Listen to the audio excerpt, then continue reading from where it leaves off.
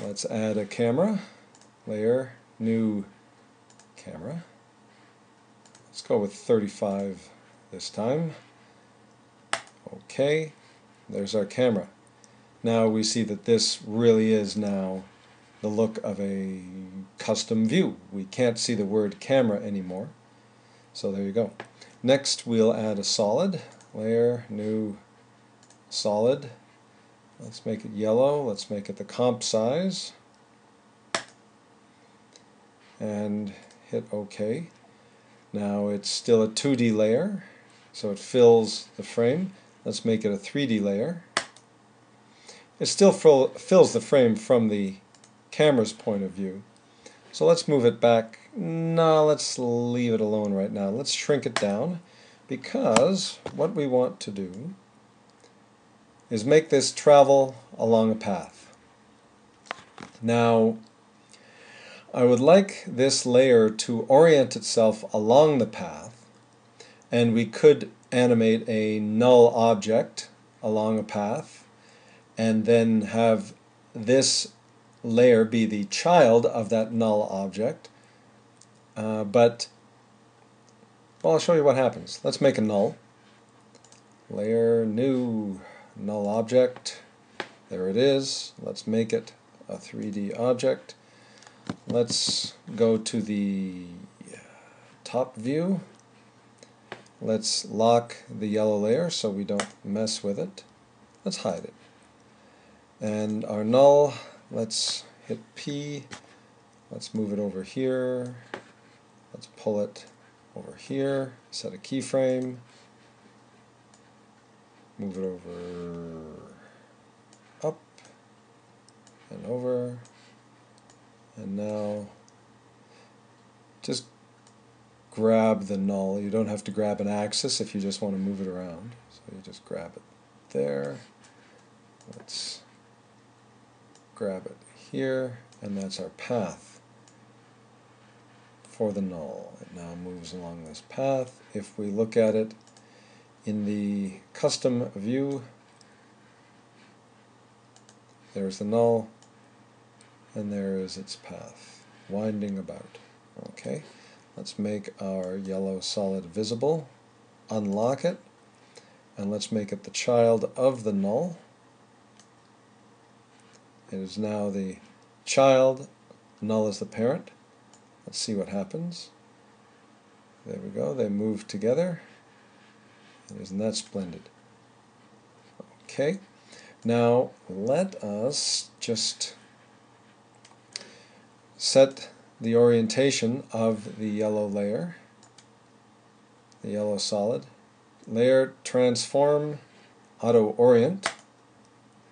Set it to orient along the path. See what happens. It's not doing it.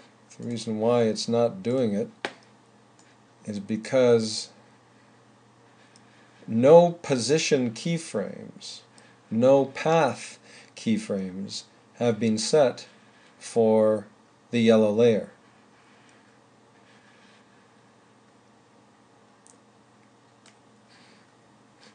So it doesn't really think that it's moving along a path. So in order to rectify that, well, let's try one thing. Let's set the null layer to orient along its path, see what happens there. Transform, auto orient, orient along path. Aha, that's interesting.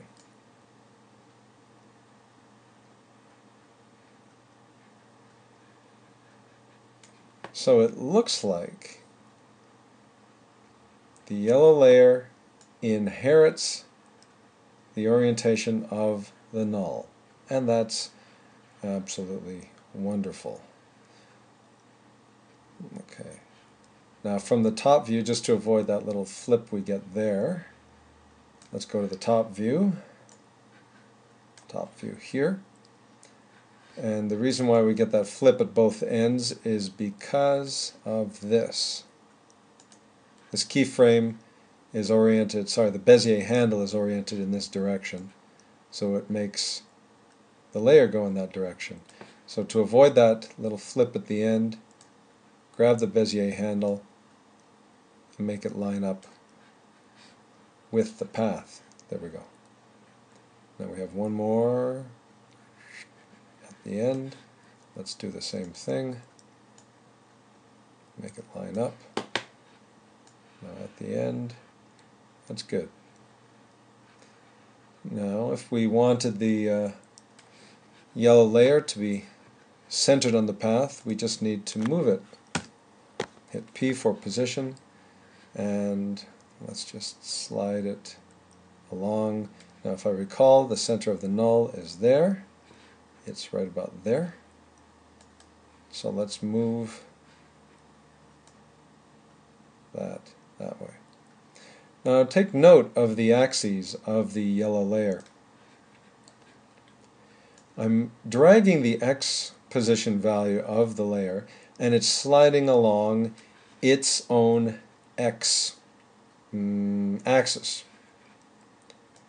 Now, but you'll note that the axes are set to the world axes. That's if I wanted to drag the axes this way by dragging the arrows. This is the way they would go because they are set to the world. Let's undo that. If I had set this to local axis, dragging would be along the x-axis of the object itself, not the world. So this is the local axis. This is the world axis. Okay? But that's only relevant if you want to drag the arrows. If you use the position values in the timeline, these arrows, or that's whatever you set here, does not matter.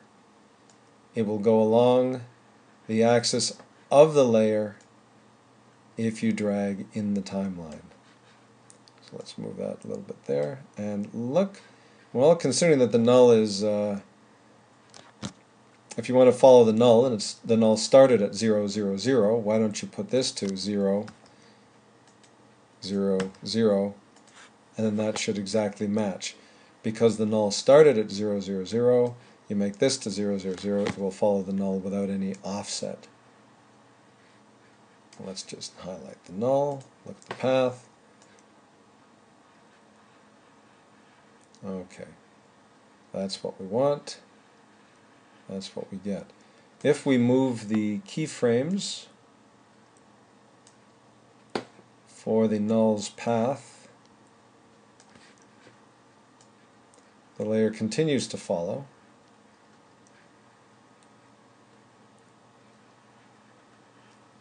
There's a bit of a flip because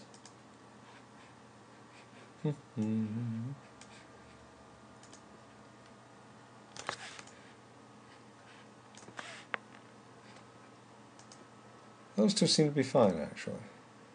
Aha, there's the flip. There's the flip. Drag that over. That looks fine. There we go. Drag that down. How does this one look? There we go. That. Sometimes you need to drag these around in order to see them in another view. See, when this one's here, you couldn't see it because of the angle where we were. The angle that the camera's looking at is pointing right at the camera, or it looks like it's pointing right at the camera. So you have to move it around to see it, and there it is. So we need to drag that up, and then it looks like it lines up automatically.